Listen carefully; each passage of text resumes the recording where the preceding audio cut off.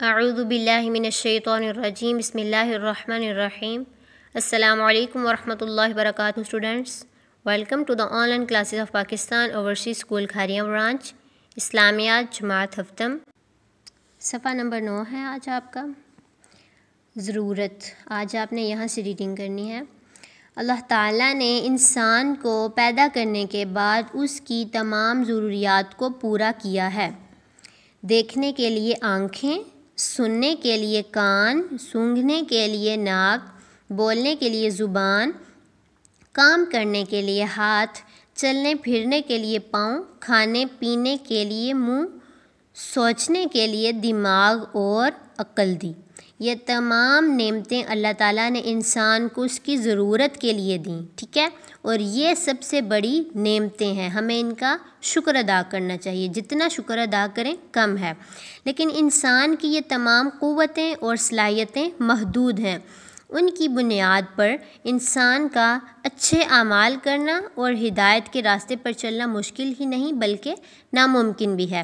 ہدایت اللہ تعالیٰ کی ایک ایسی نعمت ہے جو صرف ایسے شخص کو ملتی ہے جو اس کا طالب ہو، جو اس کا طلبگار ہو، جو چاہتا ہو۔ ہدایت سے ہی انسان کو زندگی کی حقیقت اور مقصد سے آگاہی حاصل ہوتی ہے۔ ہدایت کے بغیر انسان اپنے پروردگار کو بھول جاتا ہے۔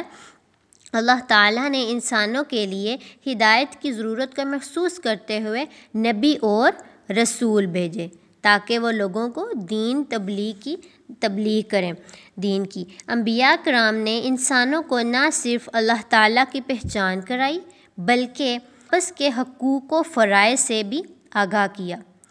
اس طرح ان میں ادائیگی فرض کا احساس بیدار ہوا اور دل میں اللہ تعالیٰ کی بندگی، ذکر و شکر اور انسانیت سے محبت کی کیفیات نے جنم لیا۔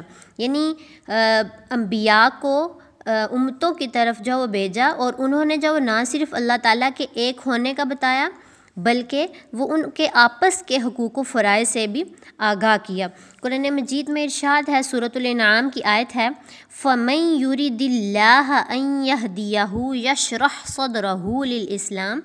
ترجمہ، پس اللہ تعالیٰ جسے ہدایت بخشنے کا ارادہ کرتا ہے اس کا سینہ اسلام کے لیے کھول دیتا ہے۔ سبحان اللہ۔ یہاں باکس آپ کو نظر آ رہا ہے، سنت۔ شریعت میں سنت کا مطلب نبی اکرم صلی اللہ علیہ وسلم کا طریقہ ہے، ٹھیک ہے۔ سنت کا مطلب جو وہ شریعت میں اس کا یہ ہے کہ نبی صلی اللہ علیہ وسلم کا طریقہ، جس نے میری نبی کریم صلی اللہ علیہ وسلم، جس نے میرے نبی کریم صلی اللہ علیہ وسلم کی اطاعت و فرمانبرداری کی وہ جنت میں داخل ہوگا،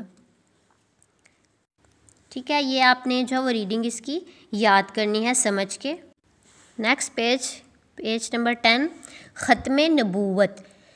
نبوت اور رسالت کا آغاز حضرت آدم علیہ السلام سے ہوا۔ دنیا کے سب سے پہلے انسان حضرت آدم علیہ السلام اور حضرت محمد صلی اللہ علیہ وسلم اس سلسلے کی آخری کڑی ہیں۔ آپ صلی اللہ علیہ وسلم آخری نبی ہیں اور آپ صلی اللہ علیہ وسلم کے بعد کوئی نبی نہیں آئے گا۔ یہ ختم نبوت ہے کہ آپ صلی اللہ علیہ وسلم آخری نبی ہیں۔ آپ صلی اللہ علیہ وسلم اور حضرت آدم علیہ السلام کے درمیان جب تقریباً 1,24,000 انبیاء تشریف لائے دنیا میں۔ عقیدہ ختم نبوت کہلاتا ہے۔ قرآن مجید میں ارشاد ہے، ما کان محمد ابا احد من رجالکم ولکن رسول اللہ وخاتم النبیین وکان اللہ بکل شیء علیما۔ سورۃ الاحزاب کی آیت ہے۔ ترجمہ، محمد صلی اللہ علیہ وسلم تمہارے مردوں میں سے کسی کے والد نہیں ہیں لیکن آپ اللہ کے پیغمبر اور نبیوں پر مہر یعنی سلسلہ نبوت کو ختم کر دینے والے ہیں اور اللہ سب چیزوں کا جاننے والا ہے۔ ختم نبوت کی سب سے بڑی دلیل جو ہے یہ آیت ہے۔ ایک حدیث میں نبی کریم صلی اللہ علیہ وسلم کا ارشاد ہے، انا خاتم النبیین لا نبی بعدی۔ جامع ترمذی کی یہ حدیث ہے، یہ نبی صلی اللہ علیہ وسلم کے الفاظ ہیں کہ ترجمہ، میں آخری نبی ہوں، میرے بعد کوئی نبی نہیں۔ نبی کریم صلی اللہ علیہ وسلم کے بعد اللہ تعالیٰ نے نبوت کا دروازہ ہمیشہ کے لیے بند کر دیا ہے۔ اب اگر کوئی شخص نبوت کا دعویٰ کرتا ہے تو دنیا میں اس سے بڑا جھوٹ اور کوئی نہیں ہو سکتا، ایسا جھوٹا دعویٰ کرنے والے کا ٹھکانہ جہنم ہے۔ یہاں تک آپ نے اس کی ریڈنگ یاد کرنی ہے۔ یہ الفاظ نبی صلی اللہ علیہ وسلم کی، یہ حدیث ہے، انا خاتم النبیین لا نبی بعدی، اور یہ جو ہے وہ قرآن مجید کی سورت کی آیت ہے، ما کان محمد، ٹھیک ہے، اس کو آپ نے یاد کرنا ہے۔